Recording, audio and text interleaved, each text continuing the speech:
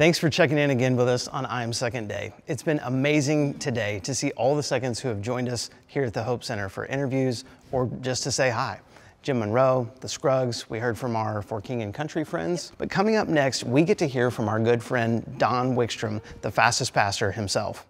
If you don't know Don's story, then you should check out our mini documentary from last year called Chasing Hope, which centers on how Don, after a cancer diagnosis, embarked on a bucket list journey to finish the Pikes Peak International Hill Climb road race as he battled the disease. From that project has come a ministry partnership with Don, in which we are collaborating with him called the Chasing Hope Tour.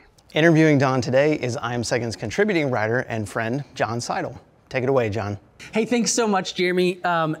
Don, I don't know if I'm Second knew what they were doing when they put us two together. Two good old country Wisconsin boys. That's right. Down here in Texas now. We could probably just go for a couple hours just talking about Packers and, you know, other stuff. But well, Wisconsin's an amazing state, yeah. I got a front row seat to your story, and it is absolutely incredible. And I think there's a lot of incredible things that have happened since then, right? Yeah. And so I think I just want to start out by asking, like, what has life been like since Chasing Hope came out? Oh man, it's like, that's kind of what it's like. No, seriously, it's been a roller coaster, but obviously the film that I Am Second put together is amazing. It's an incredible film.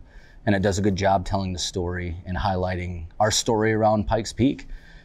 What I didn't realize was the impact it would have and what that would mean for my life and for ministry and reaching people with the gospel and those who know the gospel with hope and encouragement and being able to just see the hope of Jesus Christ lived out in people's lives and be able to travel the country and share our story, which is really just the story of what God is doing through us.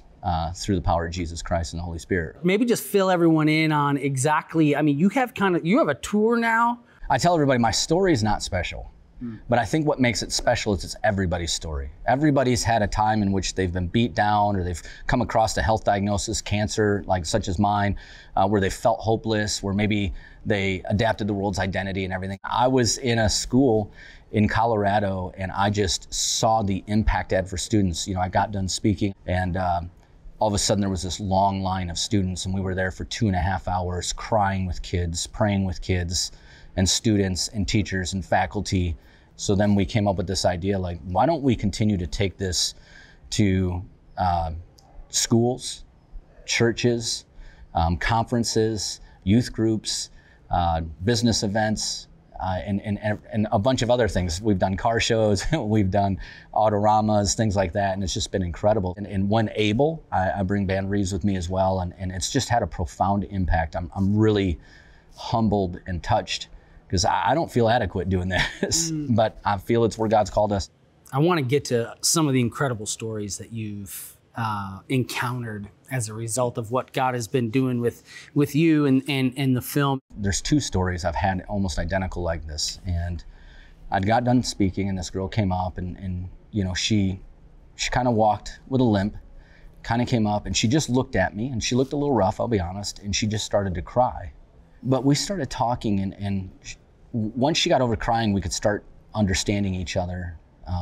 She told me, she says, well, I was going to commit suicide today, but I decided to come today to this event.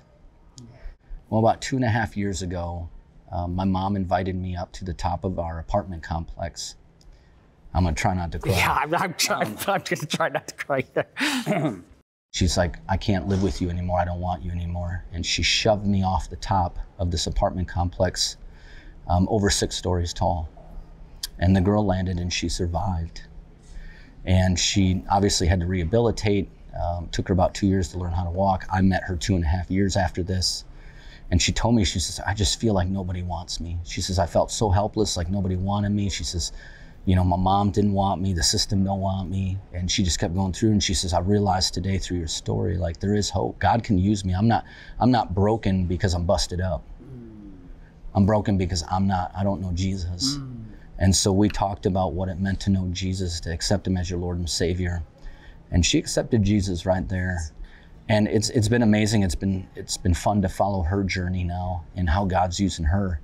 We really did just realize the tour was worth that right there. Yeah.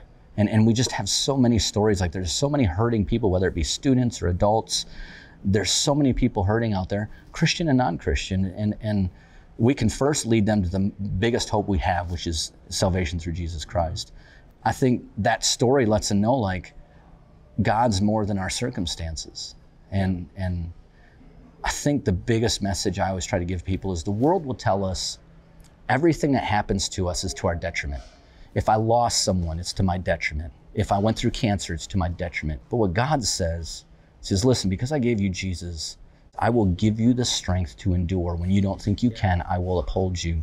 And secondly, I will not waste one tear, one broken heart, one lost soul. I will use them all for the good and for my glory. Any other stories that really stand out to you from the tour? And this girl came up to me, and we were talking, and there was a young man that was next to me, and I could just see he was getting antsy. And so I finished talking to this gal, and it was a good talk. And I just looked at him, and I just held out my arms. Mm-hmm. And he's, I don't know, kid must have been 6'6", probably 250. He's a linebacker, bro. And he just fell into my arms, and I just held him. He just starts crying. And he says, man, I had no hope until I heard your story today. He says, I just found out my grandma died of cancer not too long ago. I just found out my dad has cancer. I think he said his mom has cancer. His aunt had cancer.